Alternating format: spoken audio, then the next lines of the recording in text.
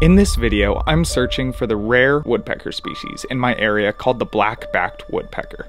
For the past 3 years, I've been studying this rare bird to try to figure out how to capture it in the summertime when I have access to the high mountain peaks of the Sierra Nevadas.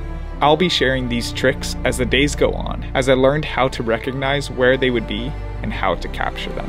One of the unique things about it is that it commonly lives amongst burnt down forests of 1 to 8 years in age. And today, I'm out journeying in an area burnt down by last year's wildfires.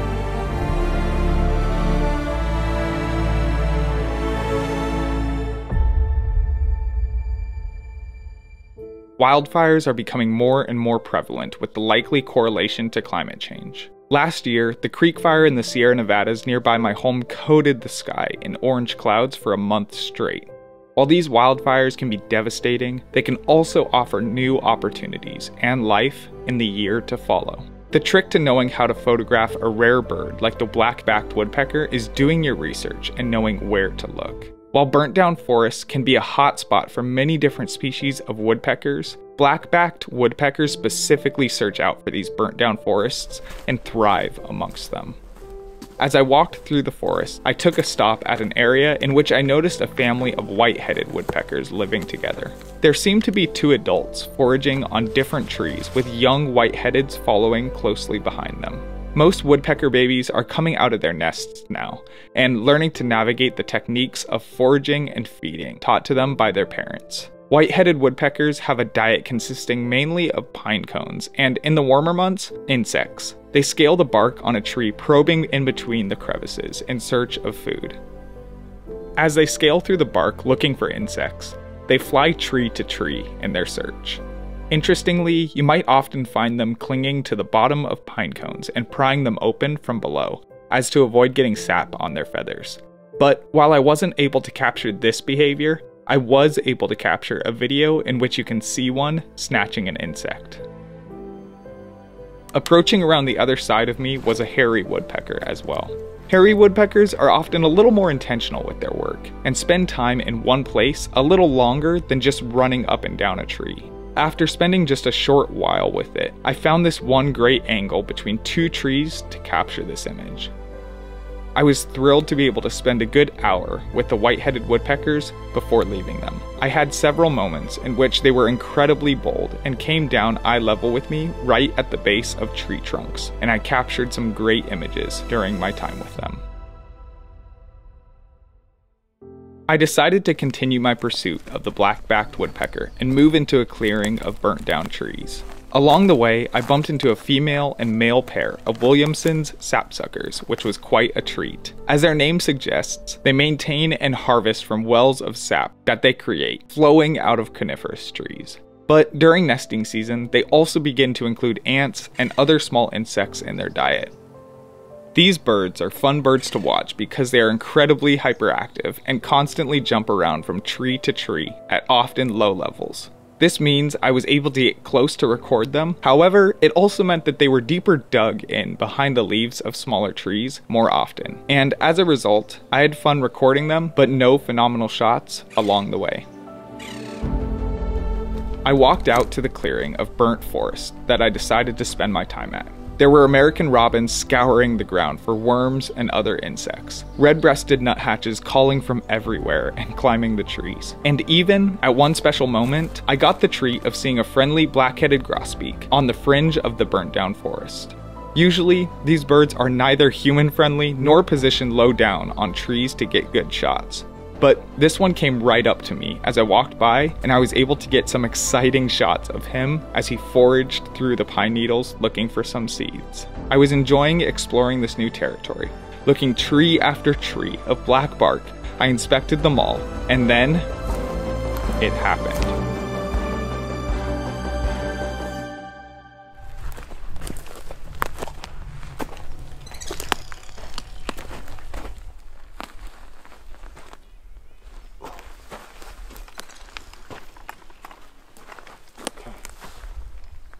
That's their call. I think I just heard them.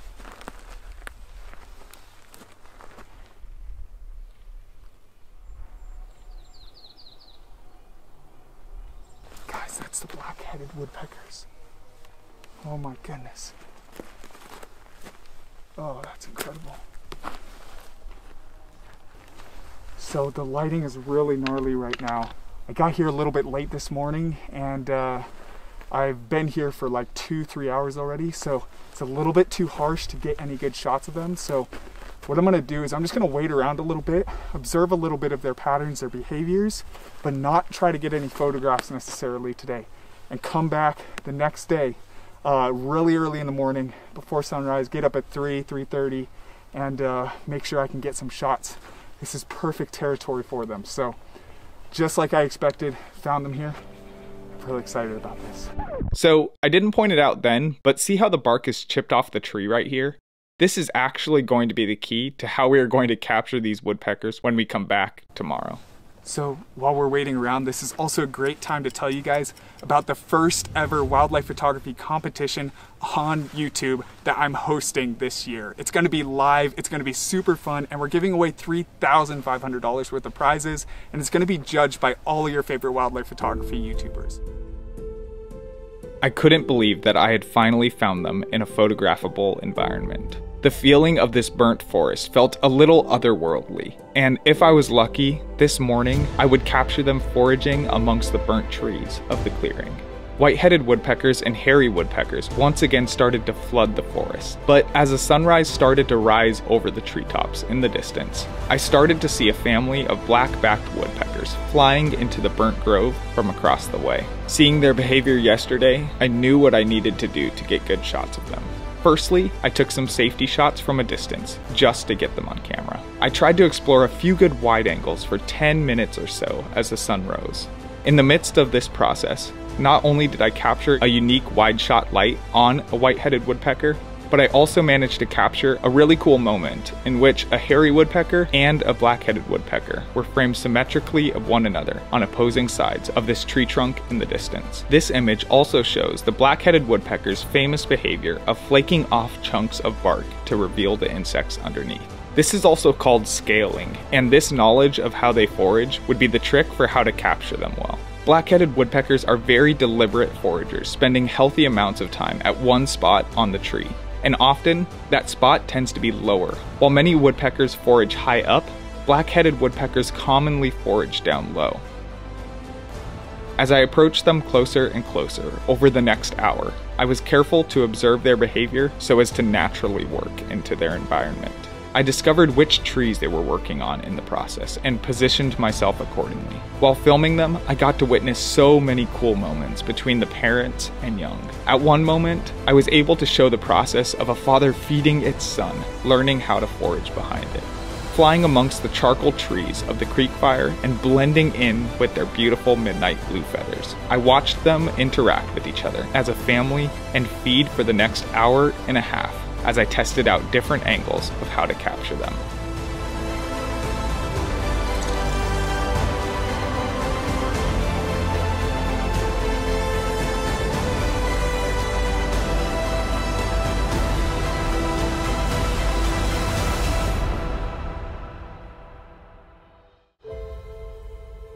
I found myself blown away by contrast and colors that I was able to capture in this burnt forest at sunrise.